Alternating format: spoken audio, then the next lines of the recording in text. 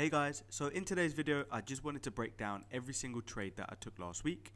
I thought I would do this kind of weekly recap so you guys can see all of the winners, all of the losers, and every single trade that I took was utilizing the ICT Judas swing model. So this will give you a good idea of exactly how it pans out over the course of the week. So without any delays, let's get straight into it, right? So let's start off from Monday. So on Monday, we opened up with an explosive move to the downside, and then we consolidated over the Asia session. So I won't bother replaying all of the charts just because that might make the video too long, and I just want this to be exactly straight to the point. So let's start off by quickly going into replay mode and dropping down to the 15 minutes so that we can see what kind of market we're in. So as we can see from this, we are in a bearish market, right? We've got the lower low, lower high, and the lower low. So we're anticipating price to come up into an area of interest where we can then take price down, right? So that's how I was seeing the markets, this being our lower high, this being our lower low, and anything in between is just complex structure until we either break to the downside or the upside. So this is what was happening, and then I had this area marked out where I wanted to take price down from. So I had it marked out. I woke up in the morning, jumped on the charts, and I saw that this was the Asia range. So we've got the Asia high and we've got the Asia low. So next up, as we always say, we're waiting for a break of structure into our area of interest. So let's take a look at it together so that we can understand the thought process that I was going to. Here we go. So we've got our lower higher low, higher high, higher low, higher high, higher low, failure to create a higher high, break of this higher low to the downside, creating a lower low. We've got our area of interest marked out, our fair value gap, and we want price to come up, creating a lower high before taking us to the downside, right? So as I posted in my Telegram on this day, I did end up taking a loss on this trade, and as I said, never mind, I'm sure there's going to be tons of opportunities in the markets this week. But like I said, I do share my losses and my wins at the same time, just so I can be completely transparent with you guys. So let's take a look at what happened. Price came back up, tapped us in, and immediately took us out, right? If we take a look at the overall trade, we can see that it fit our confluence, right? So a lot of you guys messaged me about this trade as well, asking me what went wrong, what they done wrong. But all I can simply say is you have some losses and you have some winners. You can't cry over your losses, you just have to learn from them, right? This trade I thought was absolutely perfect. I didn't see any issues. We had our market structure shift, we had a higher time frame area of interest, we had our fair value gap, we had everything marked up exactly how it should be, and all the confluences were there, and unfortunately the trade just didn't go our way. So we can't let this influence us, and it can't, ruin our trading week. We have winners, we have losses, but as of Monday, I was minus 1% on my trading account because I've risked 1% per trade. So I started the week off with a loss, but I didn't let it deter me. So let's just keep it moving and move forward to the next day. Let's quickly hit the 4 hours and we can move forward to the following day. Here we go. So I've woken up in the morning, and as we always do, we mark out our Asia highs and our Asia lows. So I had it marked out, and one more thing that I do like to do is just take a look at my directional bias just to see what we're doing. So yesterday's higher time frame bias was that we were in a downtrend because we had a lower low, lower high, lower low.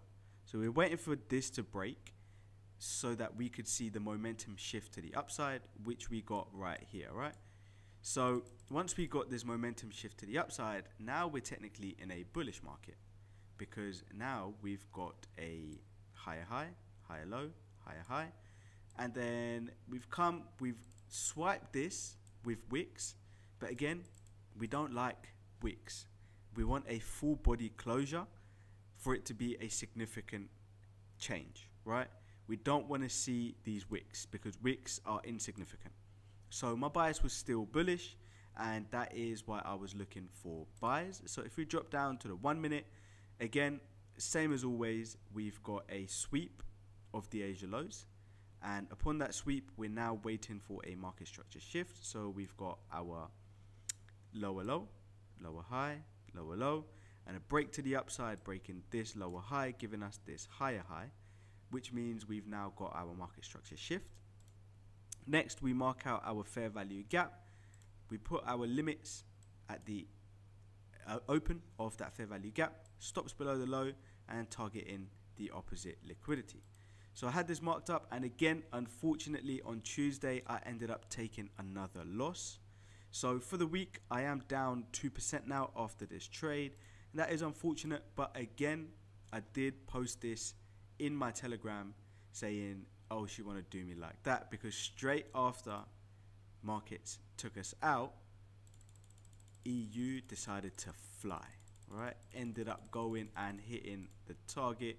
Oh, I think I've jumped too far, but yeah, so let me just go back really quickly. And on that day, it was very unfortunate. So for a lot of people, this would have been very disheartening because it took us out by literally a couple pips and then ended up going to hit target. Now, I saw that myself, and I did put, oh, she want to do me like that. Markets have been terrible this week. Anyone catch anything good? So that's me down 2% for the week. Markets didn't want to give it to me on the Tuesday. And yeah, what can I say? That's just how life goes sometimes. But you can't, again, let this deter you. You just have to keep moving forward. And let's just move on to now Wednesday, where now we start getting some momentum, right? We start seeing some trading action happening. We start seeing some good profits.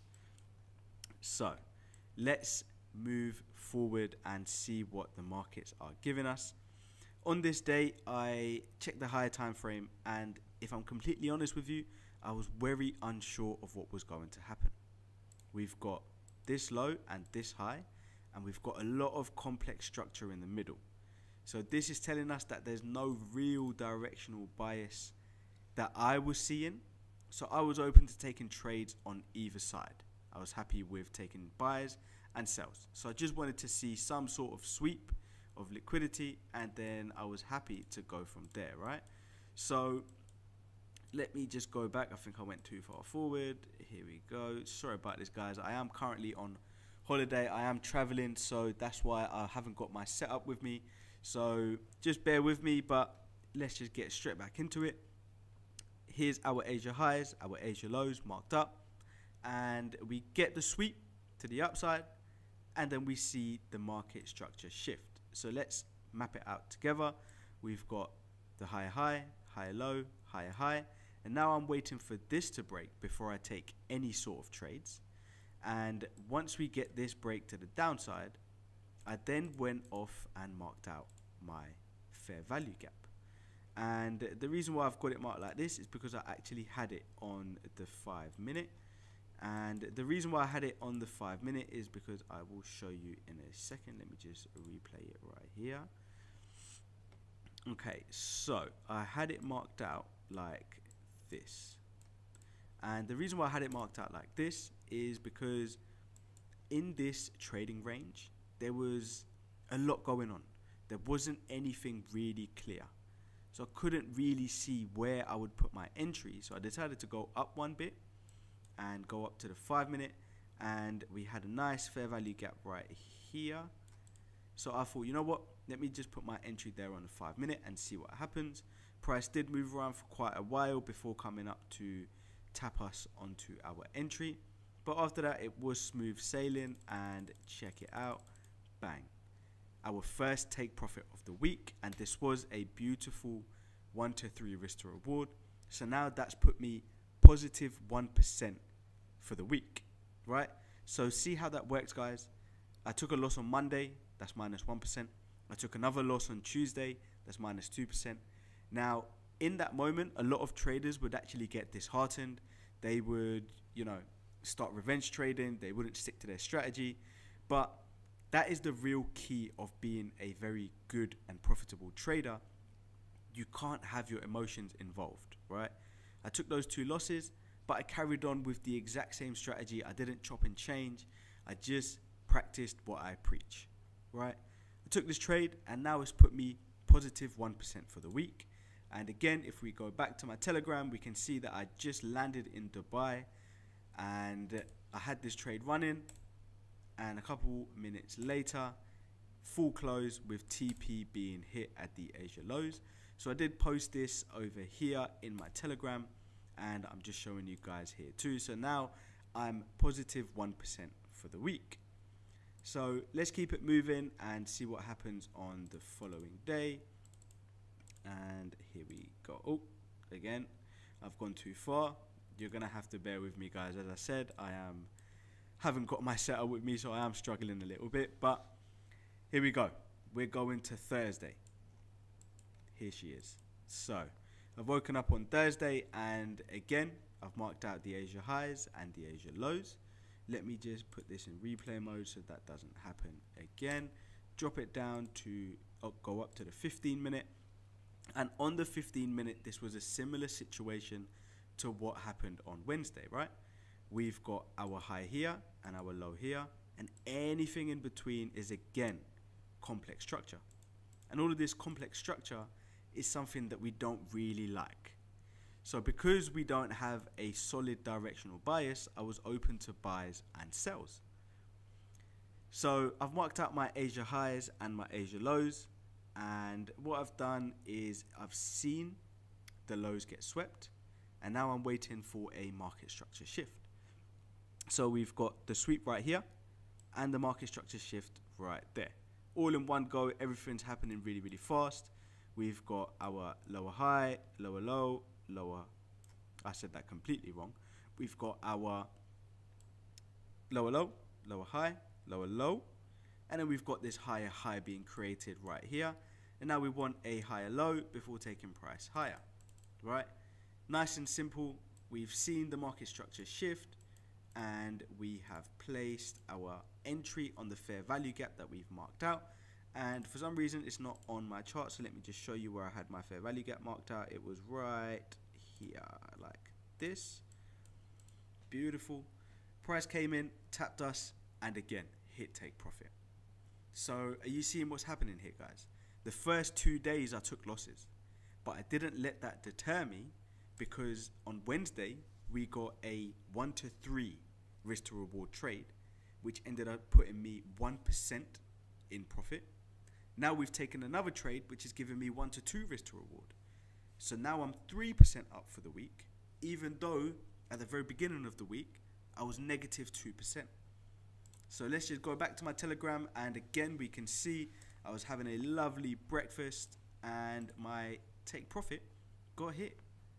Beautiful, beautiful trade with a beautiful, beautiful view and breakfast. But let's go straight back onto the charts and let's move on to Friday. Last trade of the week. Let's see what happens. Let me go on to the 4 hour. Push us up, push us up. Here we go, we're getting ready.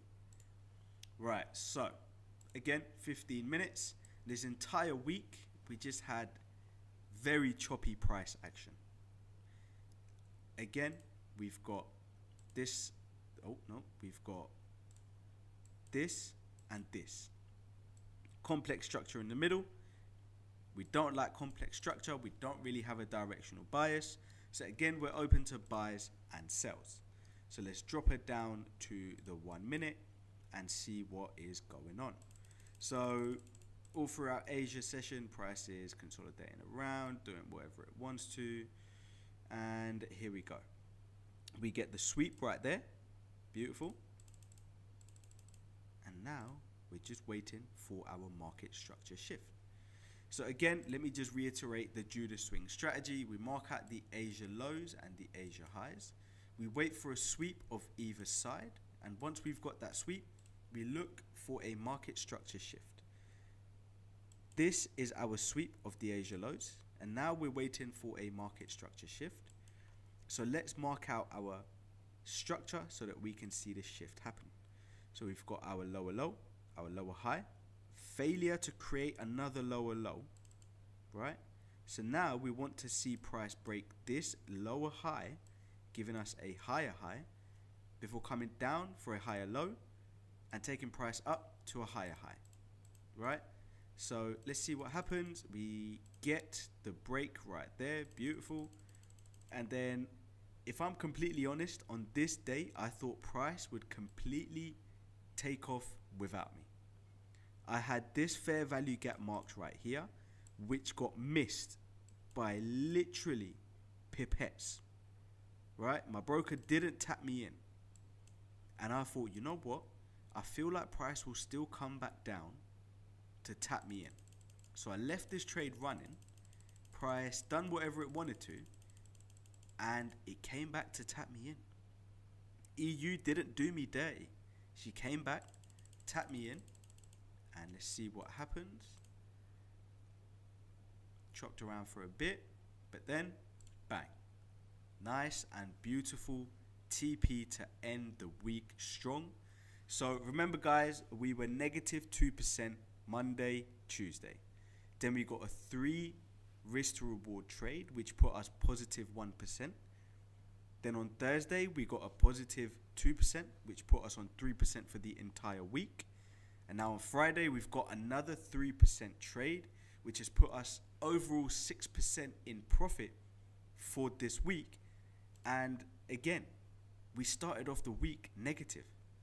So I just want to drill that into your heads, guys, that just because you have a few losing days, you can't lose patience, and you can't then end up, you know, not sticking to your strategy or chopping and changing, because that's what you call an inconsistent trader, right? So let's go back to my Telegram, and as we can see right here, great way to end the week, beautiful trade and beautiful views, right? Absolutely incredible scenes, beautiful trades. That's what we like, right? So overall, I'm 6% positive for this entire week. I just thought I'd do this quick recap because I wasn't able to break down each individual trade over the course of last week, just because I was traveling and I have been traveling. My time zones are a little bit different. I don't have all of my equipment with me. So if you guys do like this style of video, which is a little bit longer, but it breaks down each individual trade just so you get an overview of the entire week, do let me know in the comment section below, because then I can start implementing more videos like this. If you did like this video, please give it a like, hit the subscribe button, leave me a little comment down below, and I will see you guys in the next one. Take care, guys.